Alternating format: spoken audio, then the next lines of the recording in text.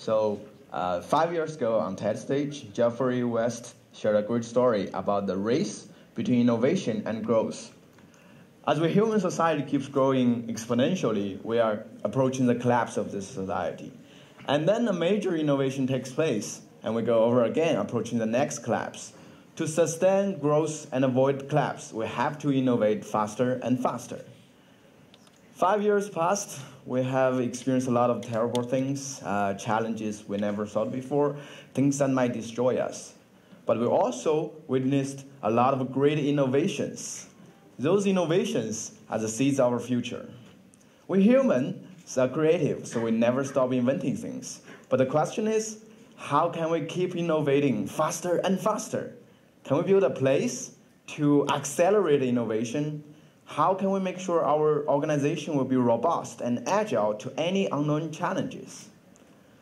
5 years ago, there's a university born with a lot of new concepts, trying to answer those questions. I have been with this university for almost 3 years, and the experience I had there is incredible. It changed my concept about how universities should be like and how we become innovative.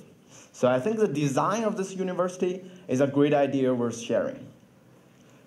Imagine a university without departments, where you are not labeled by your degrees or your past experience, but a set of dynamic talents of yours.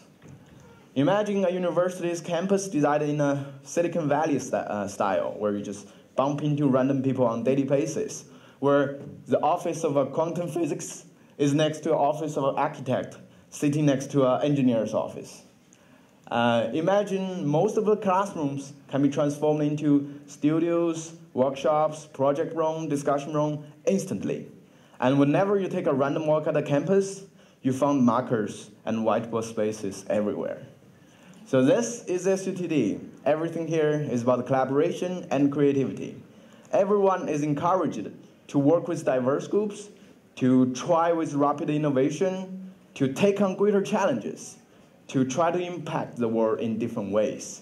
And all the infrastructure and supporting system is trying to enable the minimum friction in this highly meshed network. So, how do we know after all these efforts, the design of this university works as we expected? Are we accelerating innovation effectively? Are we becoming more robust and agile towards challenges? Can we even quantify those metrics? To answer this, I created the SUTD hologram. It's a platform visualizing the research ecosystem in SUTD. With the data we have, I created a dynamic model of all the meaningful collaborations that had happened in SUTD. So let's take a look. This is SUTD 3 years ago. Blue dots are people. It could be anyone, professors, PhD students, technicians. And the gray dots are things that have been working together. Let's zoom in and take a look. For example, this is a group of professor and PhD students teaching Introduction to Design. And this is a project creating smart devices for disabled people with 2 professors and 2 researchers. Let's see how the map of collaboration evolves in 3 years' time.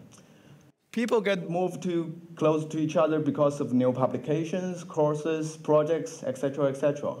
And every month, we are getting data about new kinds of collaborations. New people join in, creating this tension of expansion. So you see this like a heartbeat of the network. And then you see people moving in groups. There's people who love to work with people with same background. There's people who love to work with people with diverse background.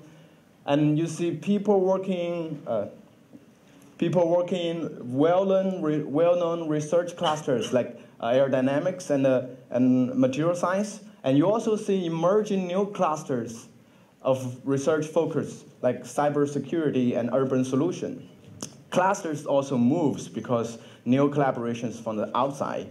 And people, especially people in the center area, continues to move, filling the empty space between clusters. So if I bet if I do this for traditional universities, you will see a lot more isolated islands and fewer connections.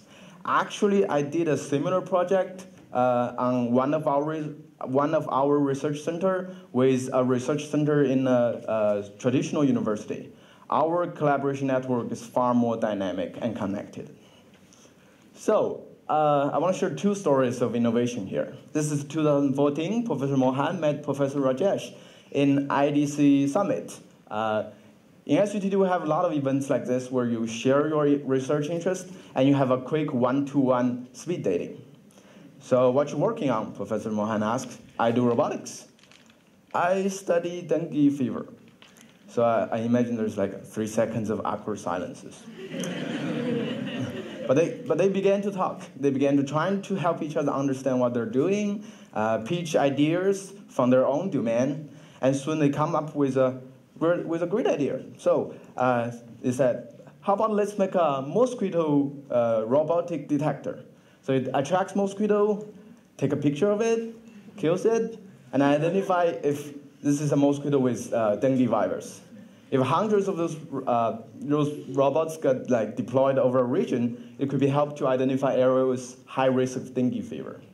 So they quickly get funded by the research center, and they build the prototype, and they went to see the government agency with their solutions, and the government agency was surprised, because this is exactly what they need.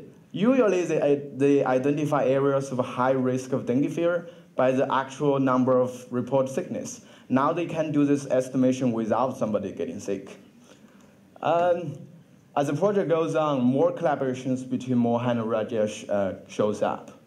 A study shows that disruptive innovation often comes when people have a very deep knowledge of one domain, and then get suddenly inspired from completely outsiders. So that's why in SUTD we encourage you to go deep in your domain, but also open to outside voices. The second story is about things said out, challenges. Same year, a sponsor come to us and say, hey, can you guys make a swarm of spider robot like this? You should be able to move fast and collaborate. Wow. But we take the challenges and we look around and say, great, we have people doing swarm control, people doing robotic transforming, and people doing nano-adhesive materials, people doing space mapping and positioning, and et cetera, et cetera. All we need to do is just bring those talents together, right? But you know how hard it is to bring like people with so much diverse in their specialties to work together. But we have a professor who has specialized in engineering project management, has many years doing like very diverse and large industrial projects. So it's a great solution. I'm also involved in this project in early stage design. So we work as a team towards this single but very complex challenges. With everybody contributing their own unique talents, we move in a very fast pace. We made hundreds of prototypes, hundreds of iterations. We also developed many innovative solutions and concepts, such as the first three-dimensional magnetic positioning system, the first theory on minimal number of agents to control a swarm, the first robotic commercial product that has decentralized the swarm technology. We made the smallest rolling robot in the world, and soon you will be able to climb walls. Never mind. I expect there's claps, but never mind. And we even created an educational version of this robot. So all the students learning engineering development and project engineering can just break it, modify it, try their own ideas on it. Their inspiring solutions sometimes are the great source for this project. So it's hard to imagine such in-depth collaborations happened in a traditional university where you have to work out all the logistics between 7 different departments and between research, education, and all the supply chain of manufacturing. Innovation sometimes comes out of your creative use of limited resources. Enabling this kind of reconfiguration is our core value. It makes us more robust and agile towards unknown challenges. So, is SUTD the best place for innovation? Frankly, I have to say it's too early to tell. But I know this is a university that is very, very unique, and it has achieved enormous impact in such a short time. It is a university open to change, and we are keep improving it with our passion and scientific rigor. With the data we gathered, for the first time, we'll be able to see the full picture of all the collaborations in our university and how it goes over time. For the first time, we'll be asked some very important fundamental questions about innovation. Why people with different backgrounds should work together? How do you measure the impact of collaboration?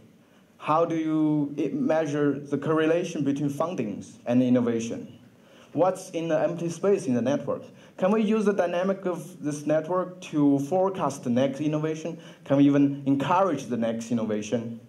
I think by answering these questions, we'll be able to accelerate innovation in a systematic way. And only in this way, we humans will get greater confidence, sustain our goals, and avoid collapse. Thank you.